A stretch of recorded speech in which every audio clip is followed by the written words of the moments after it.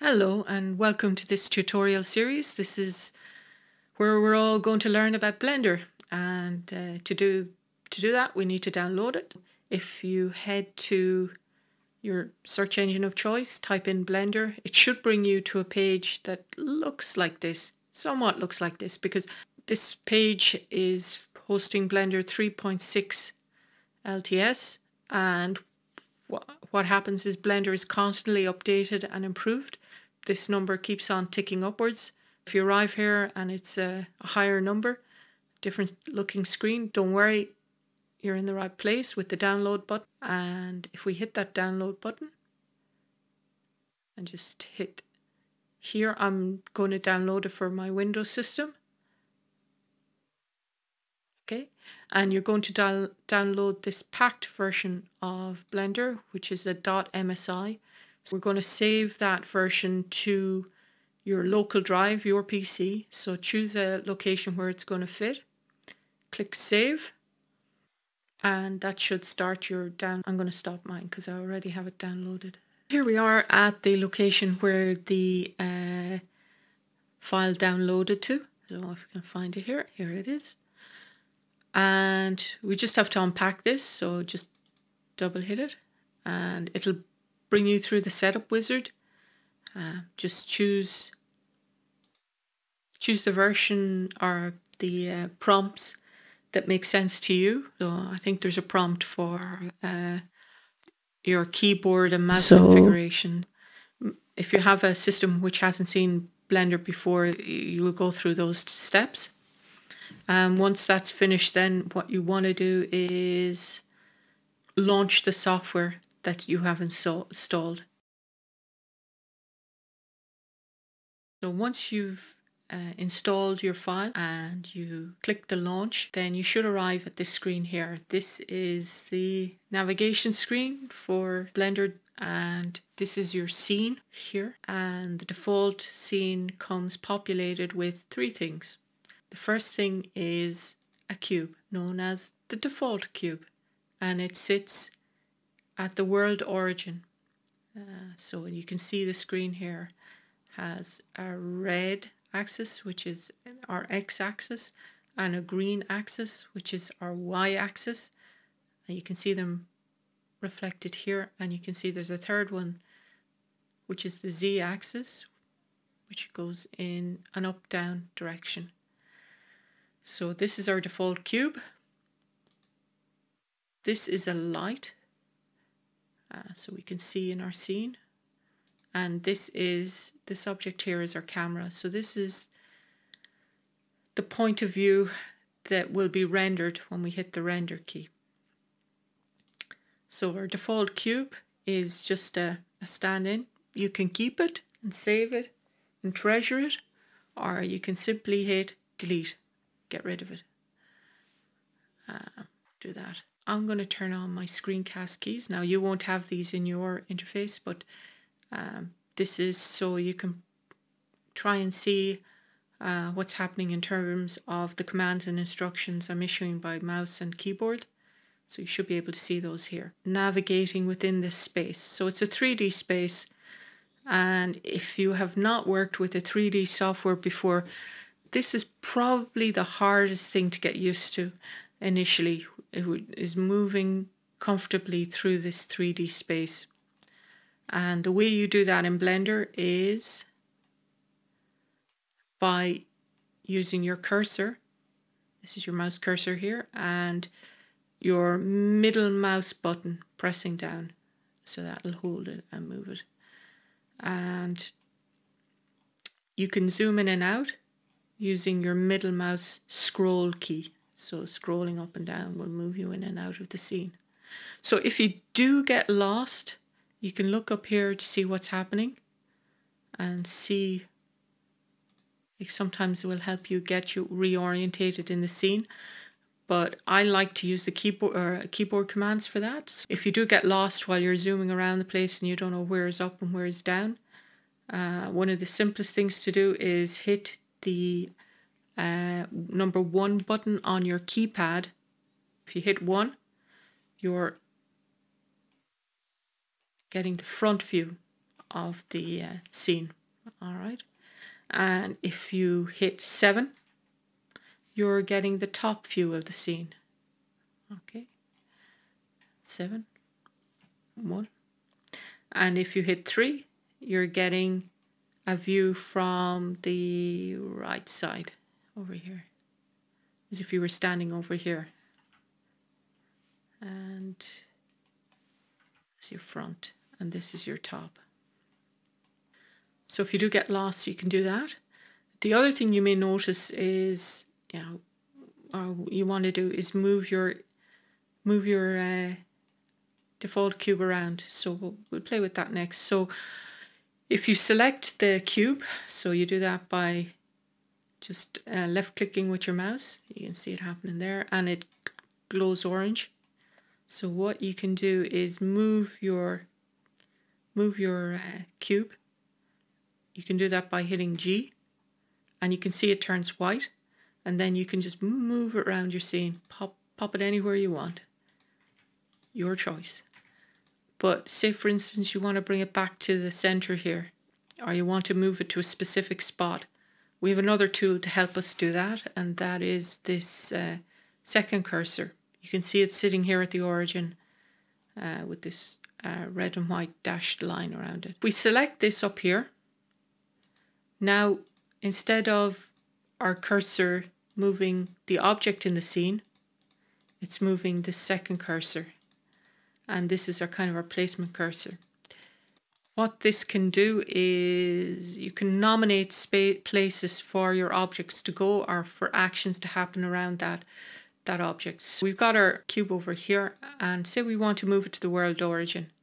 We've already moved this cursor all over the place, and it's stuck to our mouse cursor. So how do we get that to the origin? To get this cursor to the origin, you go Shift S and just say cursor to world origin.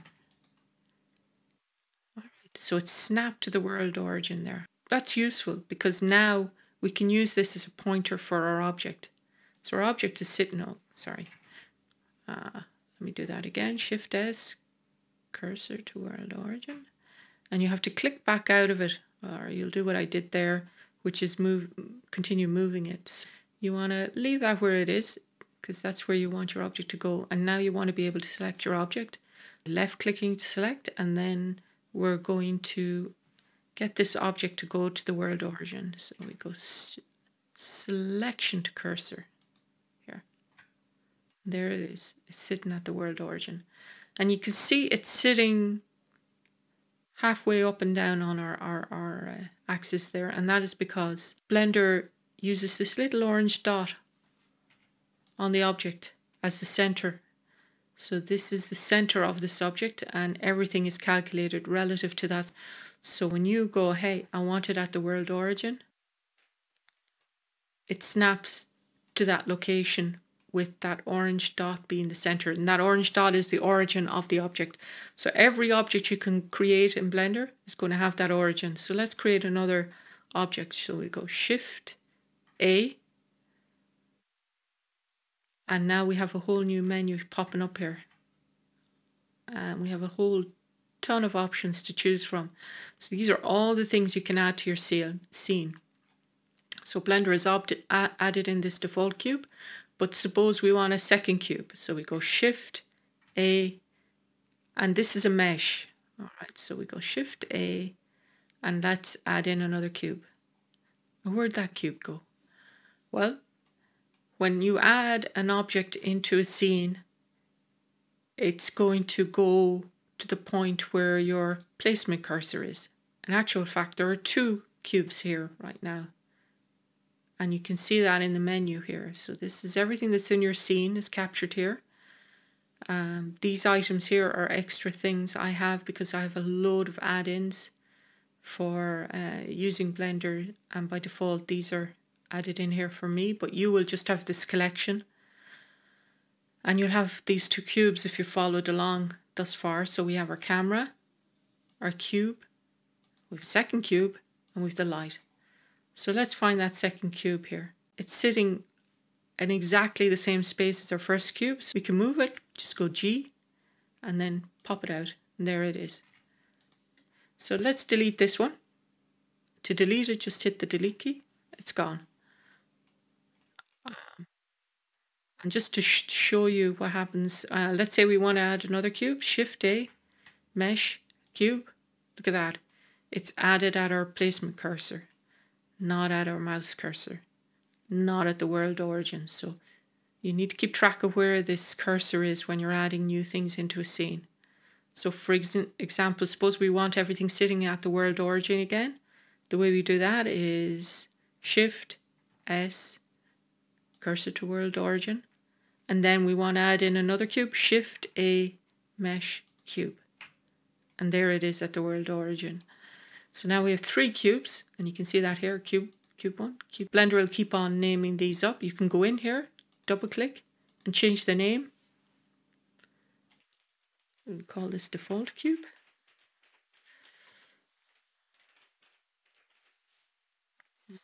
Let's get that right. Okay, so that's our default cube.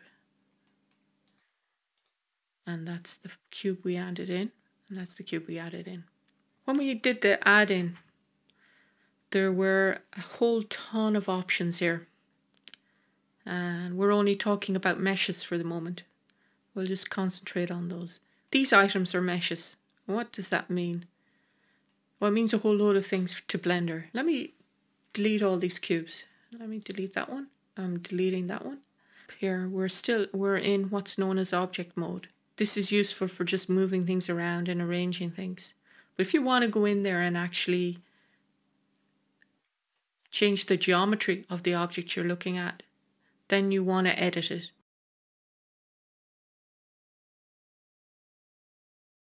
We're going to go into edit mode. This is the most common other mode you'll probably be operating in. Edit mode means that you can see a whole lot of extra things about this geometry, and it's made up of faces. So if you hit here, this is what this is, faces. So you're selecting faces. This one here is lines. We're selecting lines. And this guy here, points. So these are all the points that were used to construct that shape. And you can select them. And the real fun part is you can move them. You can move them the same way you move the object. Press G and pull in a direction. And you can move this guy around any way you want. Same with this.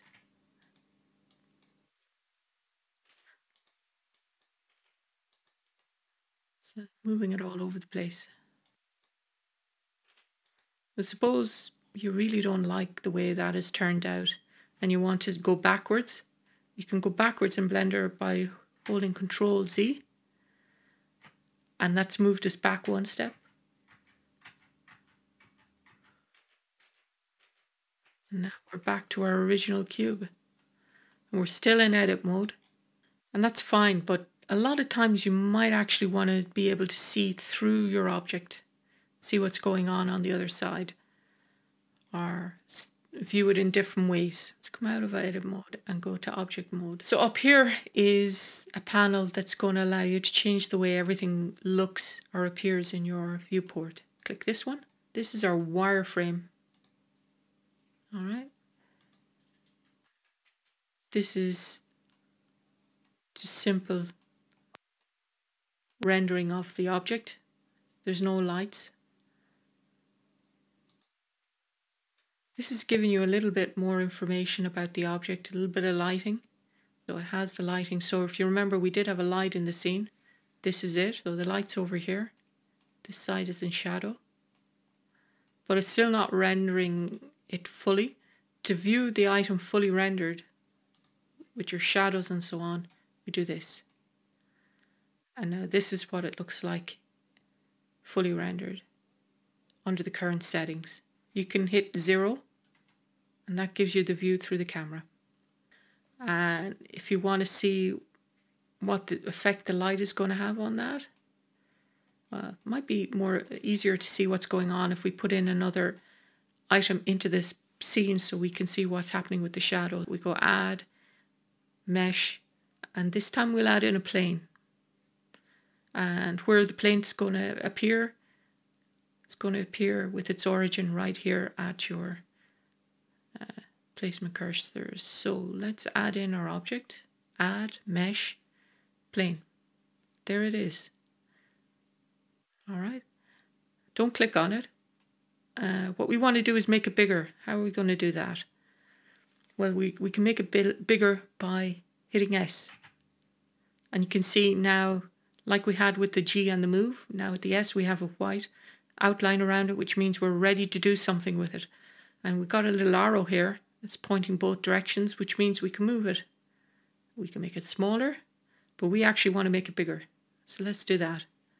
There we go. So you scale it by just hitting S and moving the mouse. You go back in and do it as many times as you want. This is our cube here sitting in the middle here. So you can see it's rendered in this scene. In this scene, you've just got a basic lighting setup, no shadows. And this one here is no light at all. It's just got a default scene for you.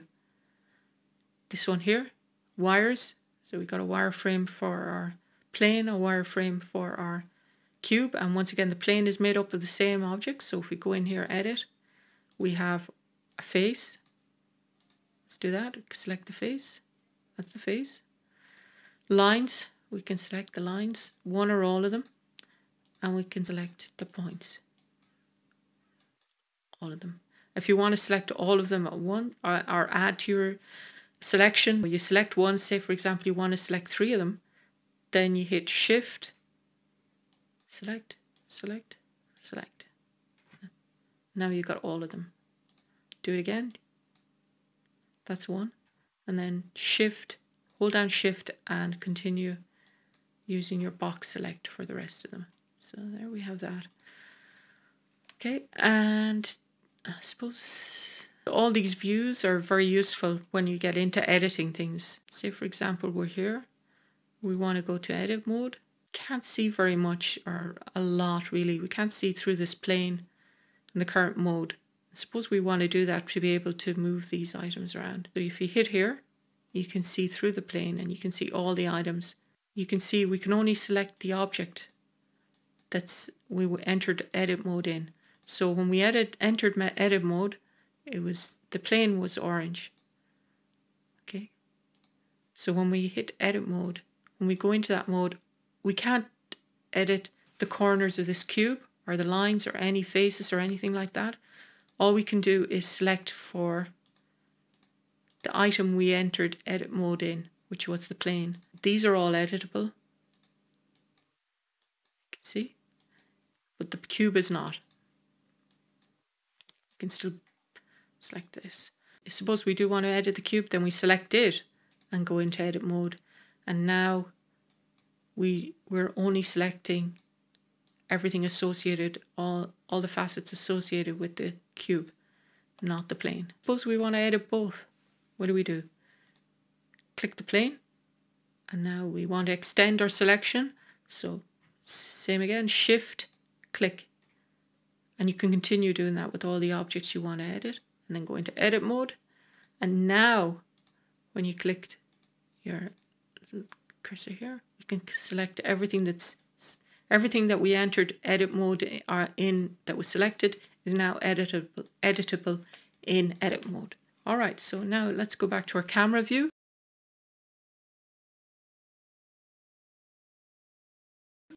Let's talk about object transformations and how to do them.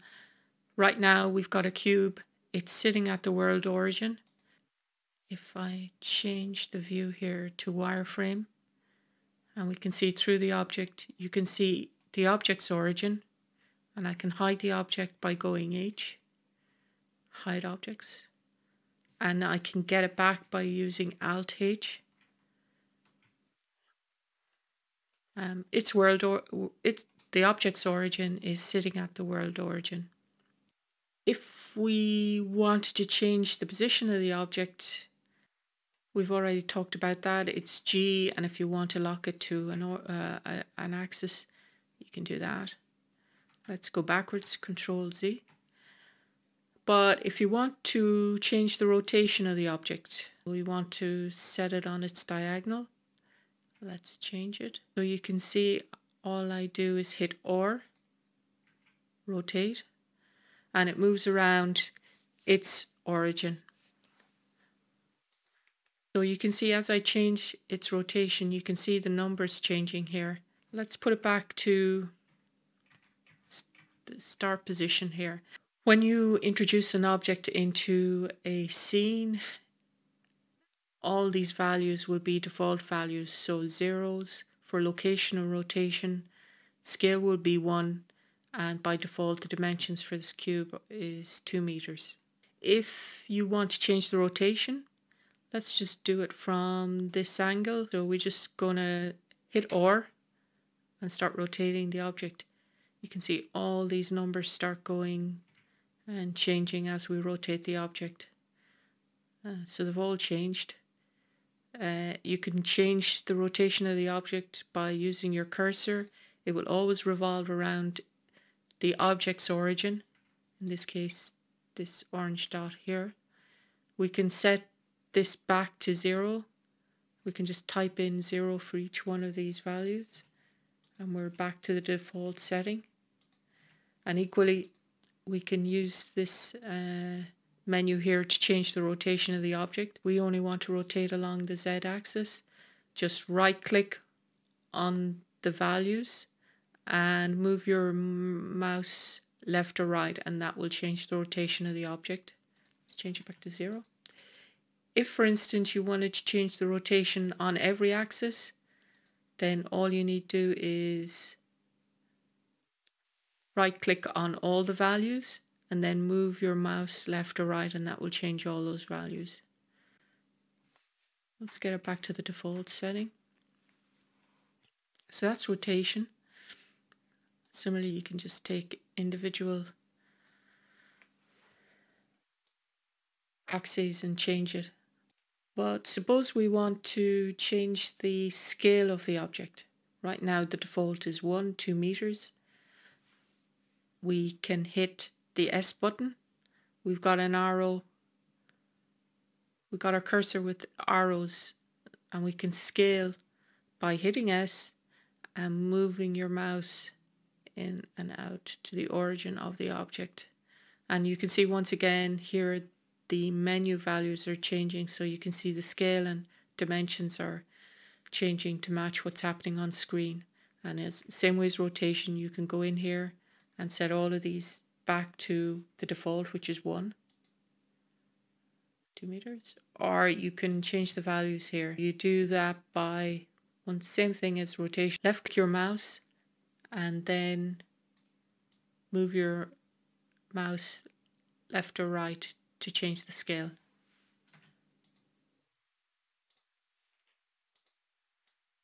Highlight everything, and then left or right will scale everything. Suppose we have a cube and we want to scale just on one axis. We can do that too. So we're highlighting the object, S to scale, and then the axis that you want to scale on, you hit that letter plus Alt simultaneously, and that will allow you to scale just in one axis. So for instance, we want to scale on the Z axis. So we've highlighted our object, we're hitting S and Alt and Z, and the Z axis becomes highlighted, and now we scale just on that axis. Similarly, we can do that with the X axis. So S to scale and Alt X, and now we're just scaling on the X axis. We can change the origin of the object. So for instance, everything has been scaled right now relative to that central point. We want to change that. We can do that by moving our placement cursor to the location we want to scale from. So instead of scaling from here, we're going to scale from here. The way we do that is we move the placement cursor here. This now is the place we're going to scale from, and then we have to make the object origin move to that location. So we want to move the origin to that location.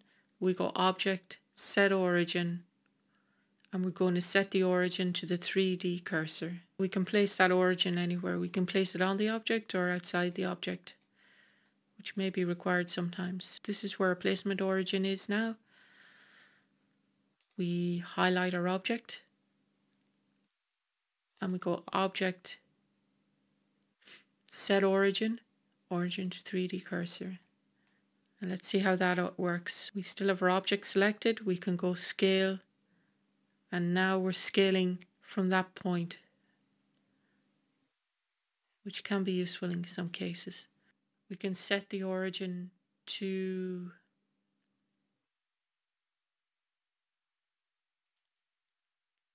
back to the center of the geometry, to the 3D cursor.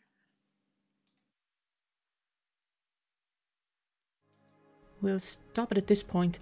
This is actually part 1 of a 2-part tutorial series because there was too much really for one session. And in the next one, we'll be looking at just giving an introduction to lighting, rendering, object transformations, and we'll be rendering out a scene just for practice. So if you're interested in that, make sure and hit the subscribe and the notification so you'll know when that's come out. I hope you got something out of this and it sets you on your journey to learning Blender.